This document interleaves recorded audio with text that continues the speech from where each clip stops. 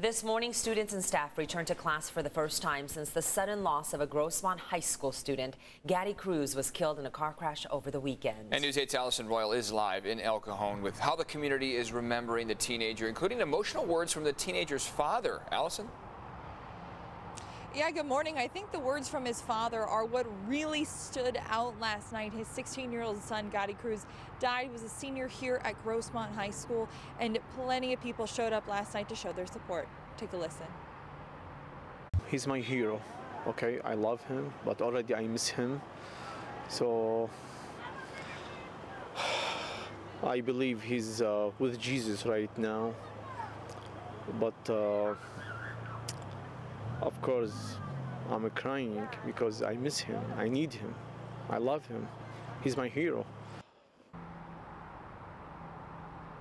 And that was Cruz's father. On Sunday, the San Diego County Medical Examiner officially identified Cruz as the driver that died in a crash on Saturday over here in El Cajon on Fletcher Parkway in Navajo. According to the El Cajon Police Department, the driver lost control and then hit a pole. That crash is still under investigation, and the crash site is now a place for people to pay their respects and leave flowers. There are also plenty of tributes online for Cruz and social media.